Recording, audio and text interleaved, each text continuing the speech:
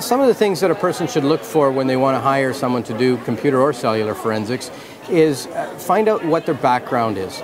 Just taking a few courses is not enough. Unfortunately, a lot of these courses that are being given now are vendor driven. And so they're 2 or 3 days and they're another revenue stream for the vendor. What is their background before the courses they took? Did they have an interest in this? Did they dabble in computers? I always tell the joke, were they coding in their grandmother's basement on a Friday night when they were younger? Those are the people you want to find. As far as cellular forensics and computer forensics blurring and crossing over, what I do see is a number of companies advertising that they do both. But the fact of the matter is that the two types of forensics are entirely different. They're an entirely different set of tools that are used, entirely different technology and operating systems. And so although the line is blurring somewhat, it's only because some companies don't understand these differences. The two are separate sets of data forensics.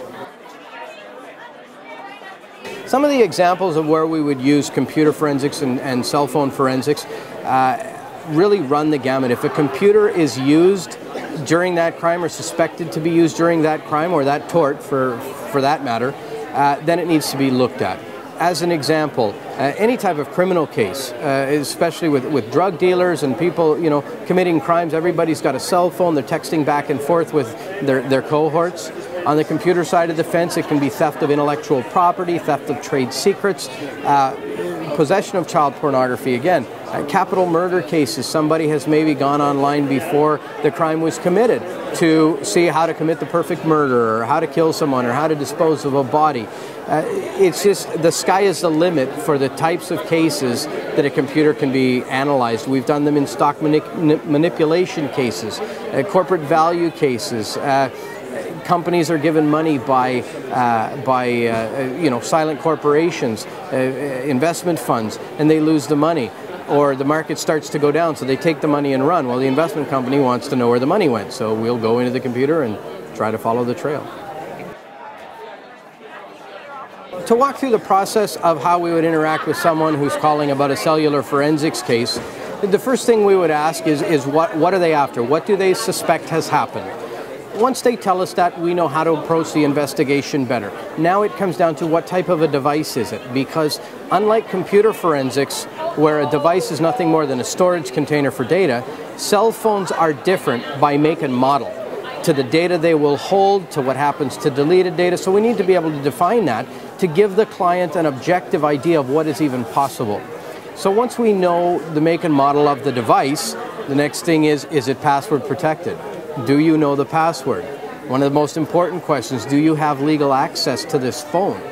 If it belongs to someone else who is not your minor child on your account, you can't look at the stuff on that phone without a subpoena. Same with your spouse. If your spouse is on a separate account, you can't go looking at your spouse's phone just because you feel like it. The most valuable piece of data that can be extracted from a cell phone is somewhat subjective depending on the device.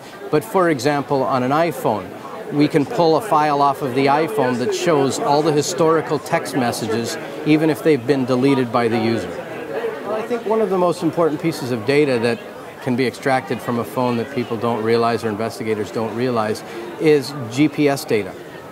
We can, depending on the make and model of the phone, we can extract evidence that will show where the phone has been in the life of the phone, even when it's not making a call, it just needs to be on.